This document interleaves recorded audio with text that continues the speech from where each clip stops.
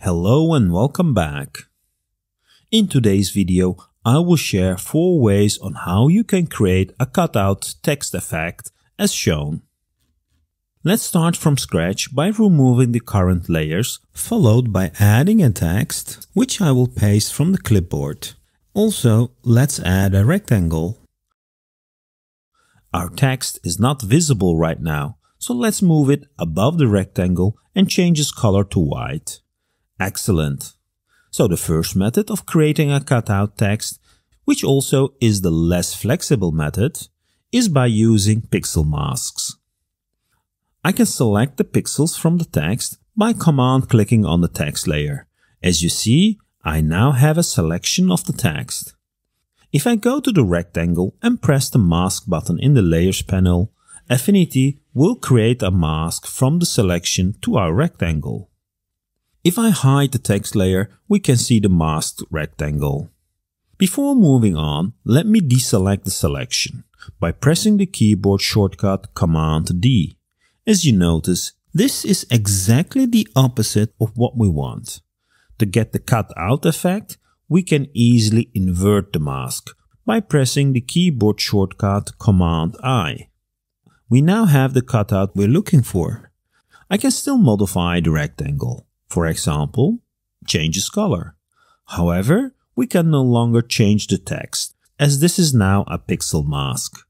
The only way of changing the text is by removing the mask and creating a new mask from a new piece of text. So, this is not very flexible. Let's move on to the next method, which is the preferred way if you're working with curved layers.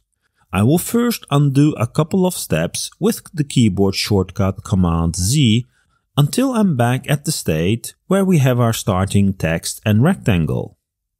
After I select the rectangle and the text, I will use the geometry menu from the layers menu. As both are curves, I can use the subtract function. Just make sure the text is above the rectangle. With the subtract method, the top layer will be subtracted from the lower layer. In order to keep things editable, we can press and hold the Option key, which will apply the geometry as a compound action. You notice when I press the Option key, the word compound has been added in the menu. After I apply the compound subtract, Affinity has created a compound layer. If we open it up, we have our text with a geometry action and the rectangle below to which the geometry action has been applied to, which results in exactly what we're looking for. The biggest advantage of this method is that the curves in the compound can be modified. For example, I can still change the text. Or I can change the size of the rectangle. One thing to keep in mind with compound layers is that this is a new object and does not behave like a group. The child layers, in this case, the text and the rectangle, define how it's made up. If you want to change the color, for example, modifying the color of a child layer has no effect. As you can see, I'm trying to add a gradient to the rectangle, but it has no effect. I need to select the compound itself and then apply the change. So let me apply the gradient to it and make the composition a bit more interesting. Wonderful. Let's have a look at the third method, which is the most flexible method to apply a cutout effect. I will copy and paste the rectangle together with the text to the top of the layer stack. So we have our 2 starting objects again. This time, I'm going to add the text as a clipping child to the rectangle by dragging and dropping it on the rectangle layer's title. Perfect. To have the text cut out from the rectangle, we can use the Erase Blend mode. For Photoshop users among us, this is called Knockout in Photoshop, which you can find under the layer options. As you have guessed, the text is erased from the rectangle. And it is only erased from the rectangle as it has been clipped to the rectangle. Let me change the fill to a gradient to get a nice effect. There are two major advantages of using this method. First, we can apply filters to the cutout element. Let me demonstrate that. I can add a Gaussian blur to the text and the cutout will be blurred. If I do the same for the text layer in the compound, you notice the Gaussian blur has no effect. In the child layers of a compound, pixel manipulations have no effect. Let's remove the Gaussian blur. The second advantage of this method is that it can also be applied to pixel or image layers.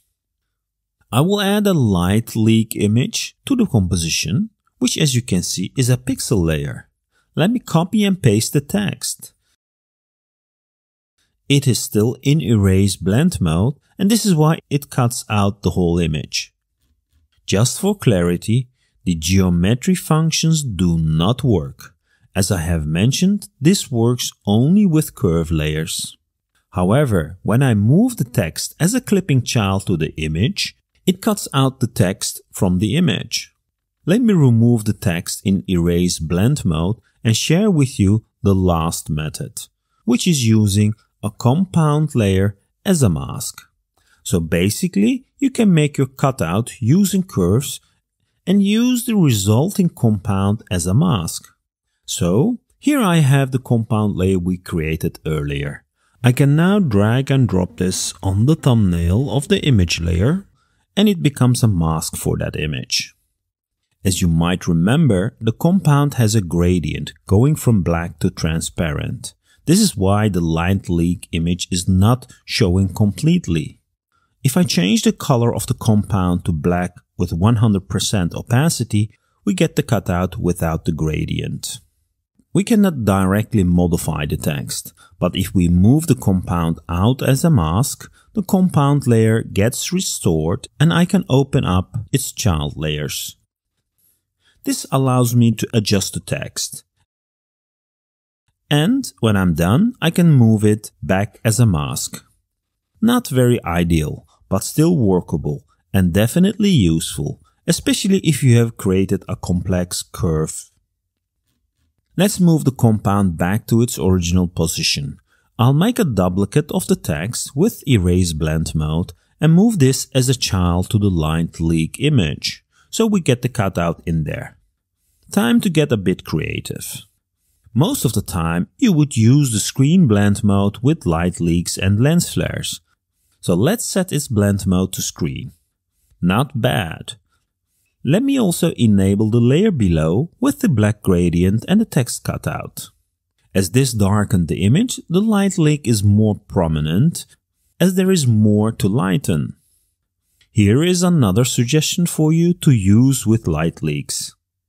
Instead of using screen, you can use the Add Blend mode and adjust the blend ranges as shown.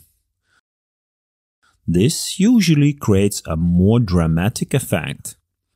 Let me turn on and off the light leak layer to notice the effect better. Pretty amazing.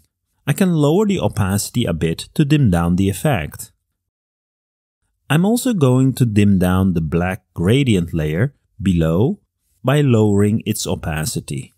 To finish up, I will add a fill layer and set its color to a nice strong pink. Then I'm going to blend this pink layer with the image using linear burn. The effect is a bit too much, so let me lower its opacity. I want the pink color to affect only the image and not the light leak, so I'm going to move it below the light leak layer. To bring contrast to the text, let's move the text in Erase Blend mode to the pink layer. So the text is removed from the pink layer, allowing the text to show the original color. A bit of fine-tuning on the opacity of the black gradient, and this looks about right. To finish up, let's add a curves adjustment to bring more contrast by adjusting the master channel. As the text is mainly blue, I think it would be good to adjust the blue channel to increase the blue, which looks much better. If you're looking for a more subtle text effect, we can disable the text cutout in the pink layer. Also not bad. Again, depends on what you want to achieve. If the text is important, I would turn it on. Keep in mind that you can use multiple layers with Erase Blend mode to create the cutouts. And they don't have to be text only. Let me demonstrate what I mean. For the sake of time, let me paste an image and two curves. As you see, the curves have been already set up by me, so they fit the lenses nicely. I can now move both of these curves as clipping childs and apply the Erase Blend mode. Both of them will cut out from their parent, and you get this nice effect where the glasses are showing the underlaying layers. Pretty cool. Before I leave you, let me adjust the underlaying layers a bit so it will work with the current image. First, let's adjust the fill color. Instead of pink, let's go for yellow. This already looks much better.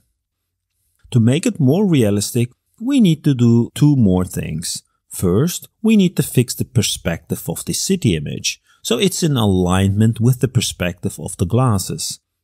We can do this by adding a live perspective filter. Usually, zooming out during this process will give you a better overview. Just move around until it feels natural. The second thing we need to do is to fix the focus. The image in the left lens should be out of focus. We can achieve this by adding a live Gaussian blur filter just below the top image, so it blurs everything beneath. This looks about right. I'm now going to invert the mask of the Gaussian blur by using the keyboard shortcut Command I, so it's no longer applied. With a white brush, I can paint in back the blur to the left lens, and with a grayish brush, I will also adjust the right lens a bit, so it also gets a little bit of blur. I'm not very happy with the color. Let me turn off the curves layer we used earlier, which actually added the blue. That looks much better. Let's zoom out quite a bit to see how that looks.